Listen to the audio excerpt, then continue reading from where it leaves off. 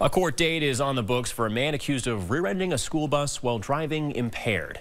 On Monday, just after 3 p.m., Vermont State Police responded to a report of a crash on Route 5 in Dummerston. Police say 62-year-old Douglas Pond of Putney rear-ended the Freightliner bus, leaving it with minor rear-end damage. There were no injuries reported. It's unclear if there were children on the bus at the time. Police say Pond showed signs of impairment during sobriety tests. He was processed and released and is expected in court on January 30th.